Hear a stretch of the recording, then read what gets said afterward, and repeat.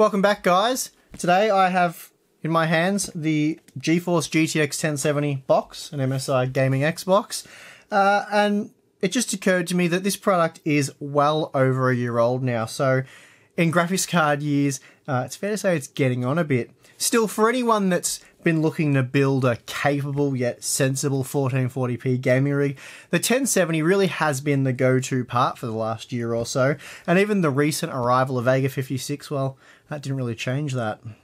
However, as good as it is, there is a problem with the GTX 1070, and for a while I haven't been able to put my finger on it, but it's lacking a little something. Looking at this beautiful MSI GTX 1070 gaming Xbox, I'll admit it does look pretty complete. So you're probably sitting there thinking, Steve, what are you going on about? Actually, you're probably just sitting there thinking, I've read the title, Steve. Stop messing around and just show us the GTX 1070 Ti. Fine, I'll do that. Spoil the fun. Let's get the 1070 Ti out. Here, are you happy? I've got this Dragon as well.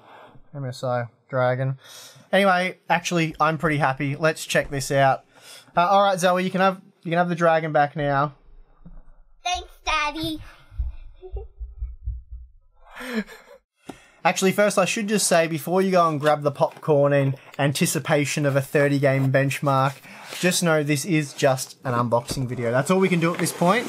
So, take out of the box and have a look. And for those of you wondering, you will have to wait till this time next week before you can see any GTX 1070 Ti benchmarks. And in my case, it will be MSI 1070 Ti gaming benchmarks.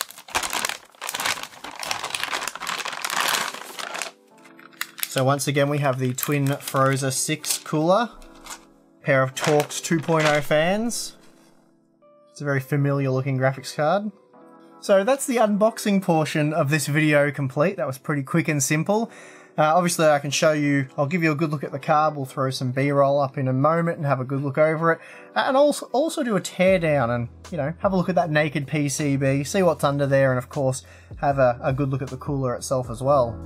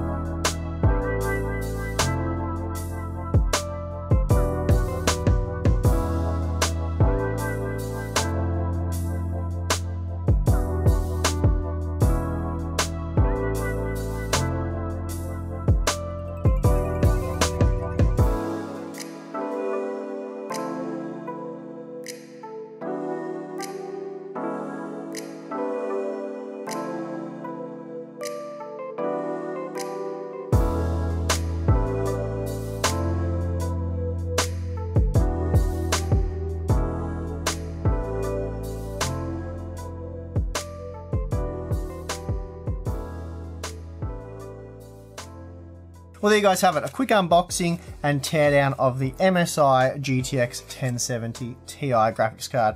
Quick note, I did test thermal performance before pulling this card apart.